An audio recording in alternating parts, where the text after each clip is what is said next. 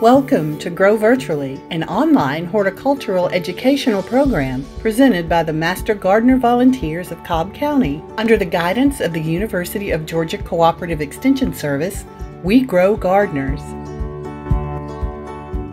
Welcome everyone. Our program for tonight is called Native Plants in the Urban and Suburban Landscape, and our speaker is Katie Ross. Hello everybody.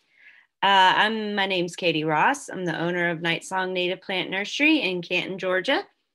So why native plants? Native plants have co-evolved with native insect species on this continent for thousands, if not millions of years. And through this long process of coevolution, herbivorous insects, which would be your caterpillars, grasshoppers, beetles, they're all able to recognize and feed on native plants. 90% of herbivorous insects are specialists, which means that they require a specific genus of plant to feed on. That makes 10% of other herbivorous insects generalists, which means they're not as specific. The poster child for a species or genus specific specialist is going to be the monarch butterfly. Most people are familiar with the monarchs needing milkweed. Here's a picture of a monarch caterpillar and a monarch butterfly nectaring on a Asclepias incarnata. So natives, why natives? Because insects rely on native plants and we rely on insects for many things, but most commonly widely known would be pollination. Native plants are beautiful and they serve a purpose beyond just aesthetics. And native spaces need not and cannot only exist in protected places and parks. We need these places to exist in our ever increasing and expanding suburban and urban landscapes in order to protect the future of biodiversity. So what is biodiversity? It's a term people are probably hearing a lot about, and it's pretty straightforward. It's just biological diversity. So the variety and variability of life on Earth or within a particular system. So biodiversity could be, you could look at a different system being your yard or maybe your county or your state, but it could also be something as small as the biodiversity of microbes in an inch of soil. And the system of biodiversity has evolved and interacted for millions of years. It's made up of different genes, species, communities, and entire ecosystems. So the energy flow through an ecosystem with native plants. I love this cute little picture. It's pretty basic and straightforward. I actually stole it off of an elementary school website. But plants have the unique ability to convert the sunlight into energy. The native insects that feed on those plants are then transferring that energy up the food chain. So the sun is the source of all energy on our planet. And that energy is converted by plants when they photosynthesize into food. And then the caterpillar will consume the plant, the frog will consume the caterpillar, snake, owl, on up the food chain. Well, when you take that plant, say that that is not a violet being eaten by a caterpillar. Let's say that that's suddenly something here in the United States, here in Georgia. Let's make that flower now a barberry. So the caterpillar's going to look at that barberry and say, I don't even know what that is. I don't recognize that. So the caterpillar will never consume the plant, and then on up your food chain, that won't exist any longer. So native plants are for the birds. Songbirds need protein from caterpillars and insects, not from seeds and berries, in order to fledge their young. 96% of birds rear their young exclusively on insects. So we always think, oh, well, I'll just put out a bird feeder and that'll take care of the birds. And that's great for feeding the birds when they are able to eat grains, but baby birds need the protein from insects. Lepidoptera, which are moths, skippers, and butterflies that have evolved on this continent, need the plants that they evolved with in order to host their caterpillars. So this is a list taken from Doug Tallamy's Bringing Nature Home, the top 10 trees and shrubs that will support the Lepidoptera, which are the moths, skippers, and butterflies. So when I say support Lepidoptera, that means that these moths, skippers, and butterflies are able to host on. So they will lay their eggs. The caterpillars will then be able to feed on the foliage of the plant. The top number one at the very top plant is going to be oaks, most specifically a white oak, Quercus alba, with supporting 534, but I believe that number's gone up. Then we've got willows, cherries, birch, poplars. One of the more interesting ones we kind of take for granted or forget about are blueberries, the Vacciniums, which will support over 288 species. We always think about blueberries being good for birds because they will eat the fruit, but they will also eat any of the caterpillars that are hosting on the blueberry plant. If you plant it, they will come. So there is a black-throated blue warbler on an American beautyberry, and beautyberries are a great plant for supporting birds.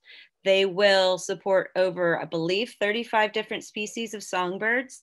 Another really cool thing about beautyberries, not only are they a good pollinator plant, but the active chemical in the foliage is calicarpanoid, is being tested by the University of Mississippi as a mosquito and tick deterrent. So you can crush up the leaves and rub them on your arms, and it does help to prevent fleas and ticks. Mosquitoes and ticks. Probably helps with fleas too. There's if you plant the purple cone flowers or other flowers that will have a cone, then the birds will sit up there and they will feed on the seeds, but they will also like to feed on the tiny little insects that are living inside the cone head. They'll eat the little spiders and whatever else is in there. And then there's a tiger swallowtail on the hairy leafcup plant. Native gardens grow wildlife. So if you want to see more monarch butterflies, you're going to need to plant milkweed. So here's a picture of poke milkweed, Asclepias exaltata. It is a shade to part shade milkweed. Gets kind of tall. It's a great plant for monarchs. They love it. It's got a big wide leaf. But also monarchs will, any Asclepias, but they like butterfly milkweed, which is Asclepias tuberosa, which is one of the more common milkweeds most people know of, butterfly milkweed. You find it growing on the sides of roads and pastures, places like that. Likes full sun, can take dry soil. And then there's white milkweed, Asclepias perennis, also known as aquatic milkweed. Can grow in very wet conditions, but can also grow in typical garden conditions. I grow that one in a little bit of shade, and it blooms just about all summer long. Monarchs love that one too. And that's that's one of my favorite ones to grow. It's really easy to grow. So if you want to see fritillary butterflies, you will need to grow plants in the Passiflora genus. So Passiflora lutea is the yellow passion flower. It's the one on the right. That's got a little tiny flower. It's a beautiful little shade plant. And we've also got Passiflora incarnata, which is the maypop or the passion flower. That's probably, many people are familiar with that one. If you're not, then you're going to think it's an alien, but it's not. It's actually a flower. When I was a kid, I remember finding these growing on fence lines, and I would just be absolutely complexed and amazed by how these could actually be living plants, because they are just so beautiful. And if you want to see a spicebush caterpillar, which I call the most adorable caterpillar on the planet, I know everybody has their own opinions, but that's mine. I think it's I think he or she's trying to look like a little lizard or a little snake with those eye markings. They're trying to mimic something else to prevent birds from eating them. And if you want to see a spicebush caterpillar or spicebush swallowtail butterfly, which is what that caterpillar will become, then you'll need to plant spicebush. Spicebush is a great plant for shady conditions. Females get the red fruit in the summertime, and it's a great shrub. So wildlife can no longer exist elsewhere because our elsewheres are now strip malls, parking lots, or neighborhoods. We have to start providing habitat in our own yards. I remember when I was a kid, probably one of my first ecological awakenings, I remember thinking, well, so I grew up in Gwinnett County. I grew up in the suburbs of Atlanta, and I remember thinking, so there aren't bears here. So if the bears aren't here, then the bears must be elsewhere. And if the bears are elsewhere, they're probably living in the mountains where there aren't other people. So that sounds like a cool place. I want to go there. But elsewhere was always somewhere else. You know, we would hop in our car on the weekends and we would drive up to the mountains and we would go and see all the beautiful trees and mountains and things. But it was never somewhere. It was never in our neighborhood, which is kind of crazy, because my neighborhood had, you know, woods and all sorts of beautiful trees, but we always thought of nature existing elsewhere, not existing in our own yards. Gardening and landscaping to support wildlife is now a necessity that must occur in these developed areas and neighborhoods, because we are forever expanding into those beautiful mountain areas. Replacing non-native trees and plants in the landscape with native species must happen if we are to avoid localized extinctions of insects and birds. Habitat loss has occurred due to growth and development, but also the introduction of non-native invasive plant and insect species. So what are major roadblocks for biodiversity and ecosystem health? Habitat loss, fragmentation, and degradation, non-native plant and insect species, non-native diseases and pathogens. But also, what about the lack of knowledge among everyday people? So there's a new term called plant blindness, where people basically aren't able to recognize plants. They overlook them, or they just never stop to really think about them. Here's a picture of my daughter. She's probably a typical 9-10-year-old who is obsessed with anything critter. She loves frogs. She'll probably I hope she grows up to be somebody who studies wildlife, but she's just absolutely obsessed with them. Not interested at all in plants. She's just like, whatever. So she's kind of a typical plant blindness example, but she just absolutely is just enamored. She is constantly on the lookout for anything alive. I hope she'll get over that. I hope when she gets older, she'll really realize the connection. So habitat loss and fragmentation. Where will all these wild things go when we have no wild places left? This is a picture flying over the Atlanta airport. Familiar sight we're all familiar with. That is a perfect example of habitat degradation and fragmentation. You still have some wooded areas, but a lot of those wooded areas don't connect. So a lot of things cannot live there. So habitat loss from invasive plant species. Through accidental introduction or once planted for ornamental, livestock, and land use purposes, invasive plants have been taking over and destroying urban, suburban, and rural areas. Privet kudzu, bamboo, English ivy, mimosa, Bradford pears, and Japanese honeysuckle are all well-known invaders. We all know about these, at least most of us do. You know, kudzu, the vine that ate the South. But did you also know that Mahonia, miscanthus, nandina, butterfly bush, barberries, birding bush, crepe myrtle, Rosa Sharon, Elaeagnus, Japanese spirea, Vinca major and minor, daylilies, lantana, and liriope, just to name a few, are all listed as invasive plants with a severe or emerging threat of spreading into and damaging native ecosystems, according to invasive.org. So yeah, these are all plants that we're all fairly familiar with growing in our yards. And here's a picture. A friend of mine went over to the UK and was just shocked and appalled to see the butterfly bush has become incredibly invasive over there, growing out of walls and out of buildings, growing in cracks in buildings. And Here's a picture of it just growing invasively on the side of the road. And, I ask you, I know a lot of people, they get real sensitive when I bring up butterfly bushes. They're like, oh, don't you start with my butterfly bush. And I get that. I understand. We all have the things we love. I love gardenias and I love fragrant tea olives. But the problem with butterfly bushes is they are an emerging invasive plant species. The seeds can be eaten and they can travel through birds and travel far. I actually found a butterfly bush had seeded into the ditch across from my nursery. So it is beginning to become an invasive plant. I know up in North Carolina, there's been a lot of it. But I ask you, is that a pretty picture? Is that a plant that you're going to go, ooh, that's beautiful?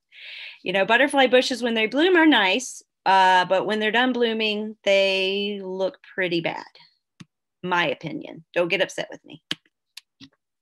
So most stunningly, all of those plants that I listed can all still be found at your local garden center. So let's talk about the once sterile, non-invasive, non-native pear tree. So the Bradford pear. So Pyrus caleriana, Bradford being the cultivar, was first introduced, I believe, back in the 60s. But it was when I was growing up, it became fairly popular in the 80s and the 90s. When I worked in horticulture starting in the 90s, we probably sold hand over fist Bradford pears constantly because they were sold as a fast growing, spring blooming shade tree. So, they were easy to grow for growers. They were easy to sell. They were something that was just like, churn them out as quickly as you can. Then people started noticing that they were splitting and they were like, maybe that Bradford pear is not quite what we were thinking. Maybe we need to try and introduce some new cultivars with different genetics, different background genetics, coming from different genotypes that maybe it won't split. Maybe it'll grow a little slower and it won't split so bad. So we had some new cultivars introduced with different genetics. And suddenly that once sterile, non-invasive Bradford pear was able to start cross-pollinating and becoming fertile and was no longer sterile. So we have, I remember when my father, probably, 15 years ago, was decided to plant some Bradford pears in his yard. And I remember thinking, Dad, why on earth did you plant these plants? I did not give you permission, but he planted them. And probably a year or two later, I came back and I looked at them and I was like, what on earth? These have fruit on them. Bradford pears are not supposed to fruit. And they were tiny little fruit. And I remember thinking, that's very, very strange. And then I kind of just walked away. All right, whatever. Well, that was the beginning. That was the beginning of the plant becoming an invasive species. Birds love to eat the pears and they spread them. So we think, well, that can't be all bad. If the birds are eating the fruit and spreading it, then, at least the birds are getting fed. The problem is they are very fast growing and they're able to create thickets, which crowd out all other native plants. And if you'll think back to where we talked about native Lepidoptera feeding on native plants, the Lepidoptera, the moths, butterflies, and skippers will not recognize this plant that's from Asia. They did not co-evolve with it. So it is not a recognized food source. So therefore, baby birds that need the protein from the Lepidoptera, they will not get it from that. So that is the problem with Bradford pears beyond the point that they also really smell bad. So diseases and pests that were introduced by the nursery industry. I'm going to go over this real fast. I don't want to get anybody too mad with me, but chestnut blight in 1904 was introduced by Japanese nursery stock. The hemlock woolly adelgid in the 1920s was brought over on a hemlock from Asia that somebody thought the native hemlocks weren't special enough, so they brought over an Asian one. Citrus greening disease, which is common in California, and I believe it's also spread into Florida. And then sudden oak death. That is another one that is being watched pretty closely. It was first discovered in California in 1995. The nursery industry almost spread it from the West Coast here to the East Coast on a shipment of rhododendrons and camellias. A lot of the rhododendrons that you might find in nurseries are grown in the Pacific Northwest because they love those conditions and they're able to grow them more quickly. And then they ship them over here, and the sudden oak death pathogen can also live on rhododendrons and camellias, and it will kill oak trees. So traditional landscape methods are another issue with native landscaping. The traditional methods of landscape management are not very sustainable. They require huge inputs of gasoline, man hours, pesticides, and fertilizers. And they have large outputs of air pollution from exhaust, water pollution through runoff, noise pollution, etc. Management of native landscapes can be less impactful, less expensive, and use fewer resources.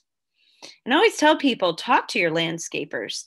They often don't know that what they're doing is impactful, and they're just trying to do what they think they should do, and they want to make you happy. So if you go to them and say, hey, don't blow all my leaves into bags, leave some in my perennial beds. I get it. Yeah, clean the leaves off your grass because it will kill your grass. It will be a slippery hazard on your sidewalk. But leaves are very important for soil regeneration. Native landscapes can look tidy and neat. They kind of get a bad rap. A lot of times people go in thinking, I want one of everything, and I just want to see it take over my whole yard. And I get that because I've done that before too. But really the key for native landscaping, especially in your front yard, is maintaining and defining your bed lines, using mass planting and drifts, which will give the space purpose. So mass planting would be 5, 7, 9, depending on the space, up to as many as you want. But using fewer different species, larger numbers of each species. So 5 of these, 9 of those, versus 1, 1, 1, 1, 1. Using planters and raised beds help to define a space. In meadow gardens, you can maintain a mowed strip that defines the area, which is called a cue to care. Maintaining a line of sight to the house and other key features you'd like to highlight in your landscape. So don't plant something in your front yard that's going to block your front door unless you want to block your front door. And turf is fine. A lot of people have gone anti-turf. I think turf has its necessary uses. It can be used for my dogs to run around and play in. I have turf for my kids to run around and play in.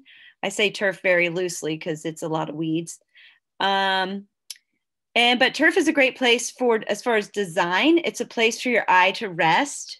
So when you're looking at a landscape, if turf is used properly, it's kind of a relaxing green strip or area versus, constant color everywhere. And several using different cultivars that have been developed to stay small and more tidy. So cultivars have kind of become a hot topic in the native industry. People are either for it or totally against it. So let's talk about, first of all, what is a cultivar? So a cultivar is basically a plant that has been cultivated for specific genes. So here's a picture of wild Echinacea purpurea. The middle picture, that's the top picture on the left. The middle picture is Echinacea purpurea cultivar magnus. And then the third picture, I'm not quite sure which one it is, but it's an Echinacea of some sort, but it's a double flowering. I don't know what it is. I should have probably looked it up. But anyway, that is a hybridized and kind of crazy, less insects aren't going to be able to find anything to use on that plant. So So cultivars can be helpful. So the Magnus cultivar was bred to be a little less tall. It's supposed to stay a little tighter, darker pink, bloom longer. And I've grown them side by side, and I do like some of the cultivars a little bit better. As long as it is not, as long as the selection isn't for something that's going to prevent pollinators or wildlife to be using it, then I think it can be fine. Phlox paniculata gina has actually had tests done, and it will actually attract more pollinators than just the straight species. So, cultivars, or some people call them nativars, which is supposed to be a native cultivar, they can be useful, especially for HOAs. I use a lot of different cultivars for people who come to me and they say, hey, I've got this front yard. I really want to have some color in it. I would like to still keep it native. I'd like to have some attract more pollinators and make it pretty. But my HOA is crazy. So I'll say, okay, great. Well, we've got Coreopsis auriculata nana, which is a dwarf Coreopsis. Jacob Klein bee balm, which was a wild, was found on the Blue Ridge Parkway. It's a Monarda didyma. It stays tighter. It is more powdery mildew resistant. I love that one.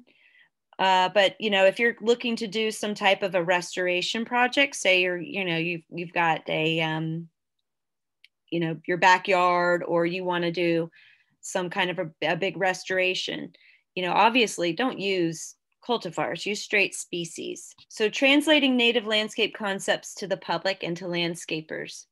Through certification of landscapes, you can really kind of help to convey the message. You'll get an attractive sign, which will help the public be educated as well as connect them with your landscape. Here's different landscape signs. This one is mine in the middle. It says, in this yard, we believe native gardens grow wildlife. Native plants are essential to life. Pesticide free is the only way to be. Organics are good for people and pets. Healthy soil is alive and amazing, and everything in nature is connected. So, so we have those signs for our customers that, they want to be able to explain to their neighbors what maybe they're trying to do in their yards. So that kind of helps with that. It gives people a good talking point. It's nice to be able to talk with your neighbors about something other than, hey, how's the weather? So working towards beauty and harmony in your landscape. Make peace with the fact that nothing is perfect, and neither should your landscape be. So as we have all come to find through 2020 and 2021, that the world is not perfect, and we shouldn't put these impossible standards on our landscapes. I know I get stressed out when I go out in my yard and I see all the weeds, and I see, I'm like, no, I want us to look much nicer, but it's not always attainable. And so we need to not stress ourselves over it quite as much as we do. If you or your HOA do insist on a perfect front yard, make your backyard a more natural area for you and nature to rest and relax. Choose plants that are not listed as invasive species, and beware of new introductions from Asia and Europe. Never buy plants that have been treated with systemic pesticides. They will also kill the insects you're trying to attract. So neonicotinoids or neonics, you're not hearing so much about them as much in the news anymore, but to the right, there's a tag. I'm not sure if y'all can see it, but one of the large box stores had a little campaign going that said, don't worry, your plants have been treated with neonicotinoids, so they're not going to get whitefly or anything. They're going to get whitefly or aphids. But as it turns out, those plants are also, the pesticide is carried in the pollen. So when a pollinator goes to a plant that's been treated with neonicotinoid, it can be exposed to that chemical and will often die. I pulled this tag out of a blueberry plant that was treated with the neonicotinoid. And studies have also shown that when plants have been growing in the ground, you remove the plant, that there's residue from the chemical still in the ground. So buy your plants from growers who can guarantee you that they do not use synthetic pesticides, or if they do, they are well versed in methods that will cause limited ecological damage. So not all growers, my nursery is, we try to not use anything synthetic. Sometimes some fertilizer, I'll have to use something early spring just because the microbes in the soil aren't awake. So they're not doing much for organic fertilizers and containers. But we don't use any pesticides. But some nurseries, small growers, they might choose to. And as long as they know what they're doing and they're using them responsibly, then, that's their business. Leave your leaves, don't deadhead, quit pruning everything, and enjoy the little critters that you're going to attract. So that's little Cope's gray tree frog there in the corner. And if you love it, plant it. So whenever I would give this presentation back in the early days, I would always do it for these garden clubs, and I would get these looks of just complete shock and dismay and sometimes anger. Like, how can you tell me I can't plant a hydrangea? And that wasn't really what I was trying to say. I think I used to be more of a purist than I am now.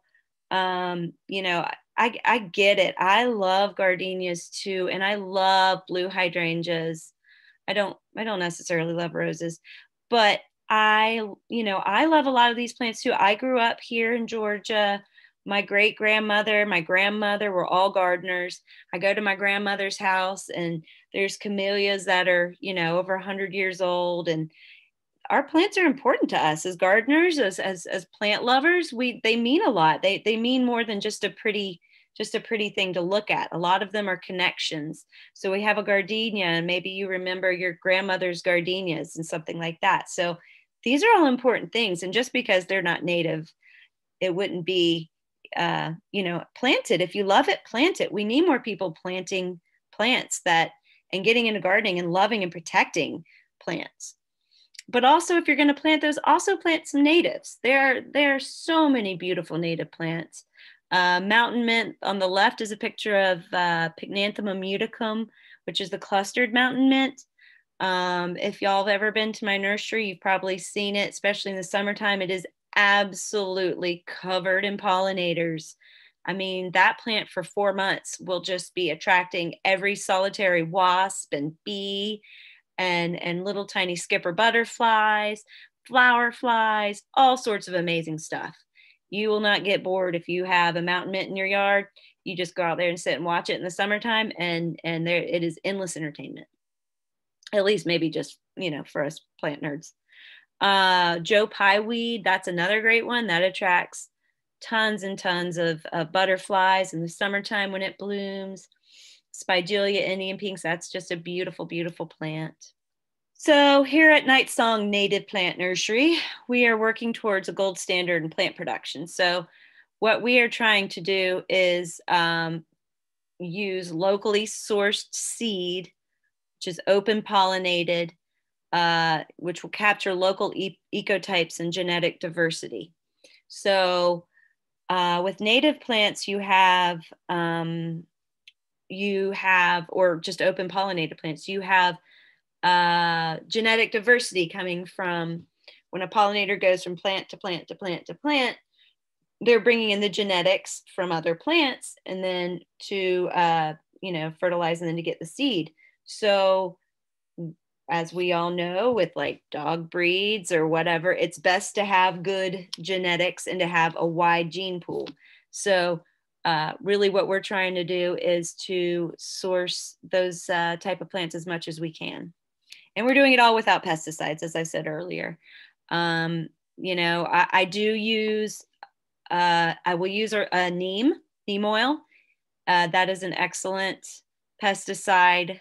It is from the tea tree, derived from a tea tree. It's an organic organic natural product. However, it will kill. So We will take, if we need to treat something, say oleander aphids on our milkweed, we will take the plant, we will put it on a cart, we'll take it into our carport where we do all of our potting up, away from anything, and we will treat it, let it dry, and then watch the oleander aphids die, which is oleander aphids are awful.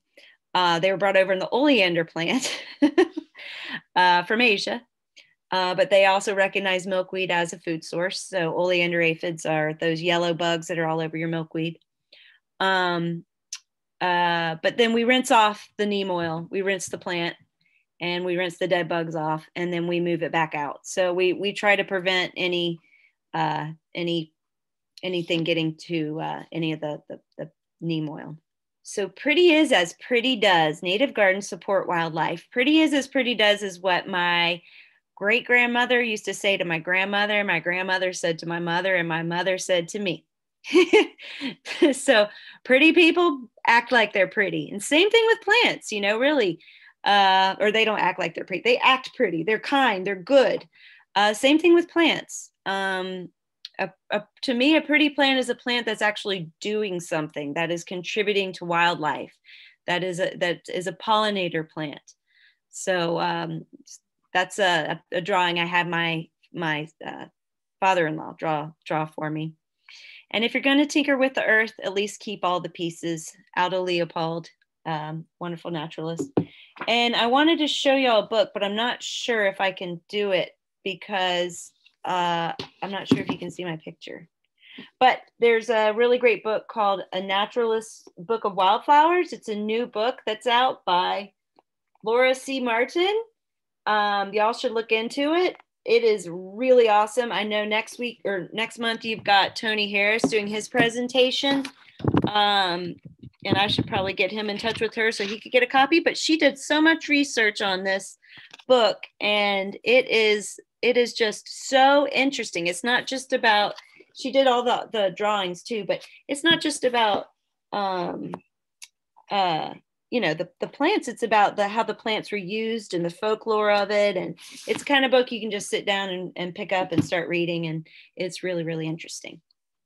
So I believe that's all. If y'all have any questions that aren't addressed tonight, maybe you're a little timid, feel free to email me at nightsong, NIGHTSONG, natives with an S, at gmail.com. And I believe that's it. Thank you for listening. We hope that you will find our information informative and helpful. Thanks for watching, and please remember to subscribe to our YouTube channel.